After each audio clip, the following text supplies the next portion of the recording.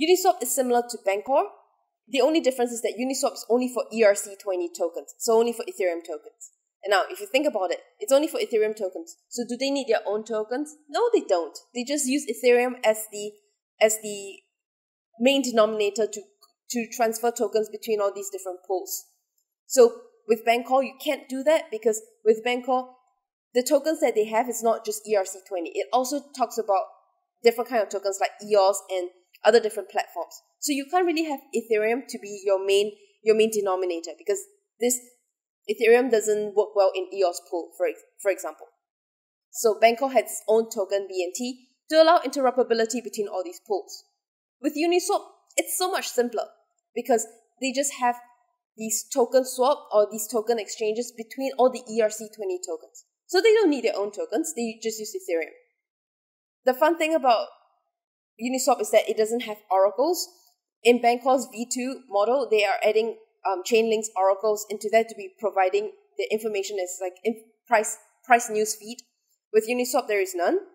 And with all these different DEXs, right, this decentralized exchanges, the cool thing of why they exist is that with centralized exchanges, you usually just trade the top 10 or top 20 coins or tokens that's being used.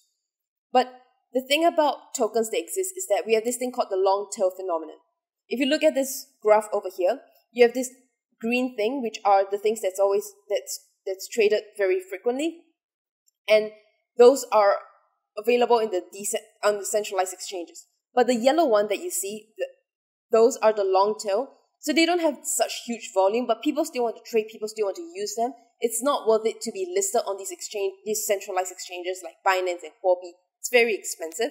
So they have all these DEXs to allow for exchanges between these long tail tokens. I saw someone comparing DEXs to liquidity provider of first resort, which is quite interesting because in the real world, you have central banks as the lender of last resort. What does it mean in the real world? In the real world, it means that if everyone stops lending you money, the central bank will still keep lending you money because they are the lender of last resort. In the decentralized, in the DeFi world, things have swapped a little bit, Uniswap, and it's a liquidity provider for first resort. What does it mean? When your tokens are in the long tail, so Lisa's tokens, not a lot of people are going to trade. It's not going to be listed on Binance, but a few people want to trade for some reason.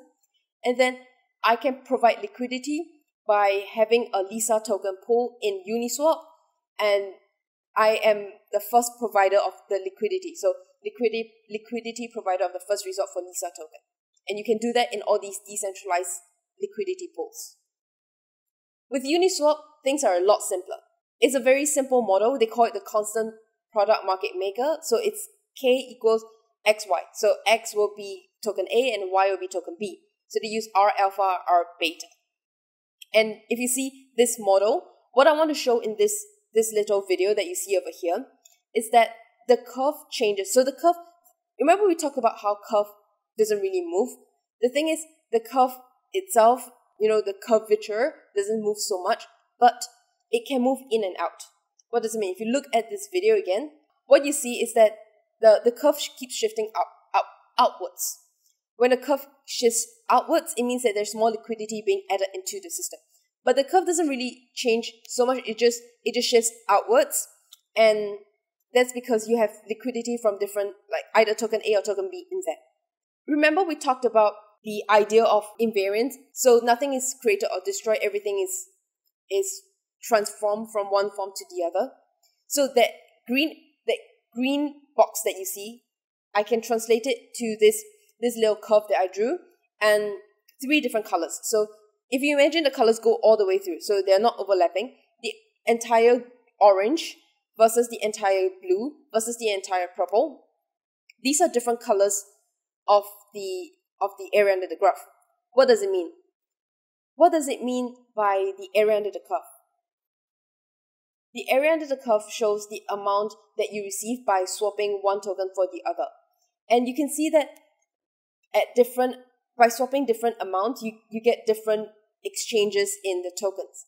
But the cool thing is that if you calculate the different boxes, imagine they don't overlap and they go through, the ratio is the same. Why? Because according to the conservation theory, the first principles in physics, nothing gets destroyed. It just changes from one form to the other.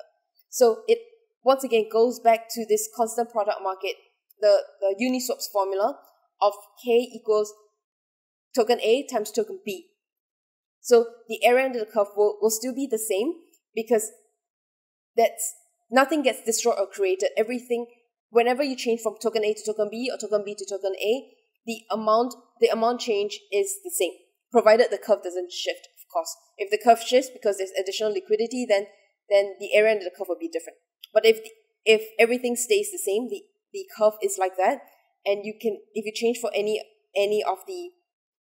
amount, then the sum of the amount changed will be the same.